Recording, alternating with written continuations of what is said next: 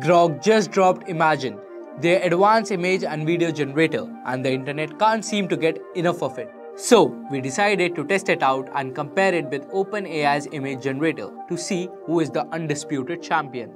First prompt, we will check for image generation from scratch along with the text in it. Create an image of Mohammad Siraj taking the last wicket in the recent test match against England, celebrating with a Sue pose, and make sure that the text DSP Mohammad Siraj is clearly visible in the scene. Even though none of them got the Sue pose right, OpenAI's model got the text correctly, while Grok output resembles Siraj's facial structure. Personally, I'll go with GPT-generated images as compared to Grok Image.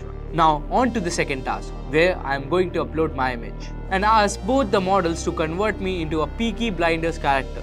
We will use this prompt. Dress the man in the photo like a Peaky Blinder character. Think of classic 1920s British gangster style. Grok fails here as it lacks atmospheric periodic look that defines Peaky Blinder aesthetics, making the image feel more like a modern photo shoot. GPT is the clear winner, perfectly capturing the moody vintage style and signature details of true Peaky Blinders characters.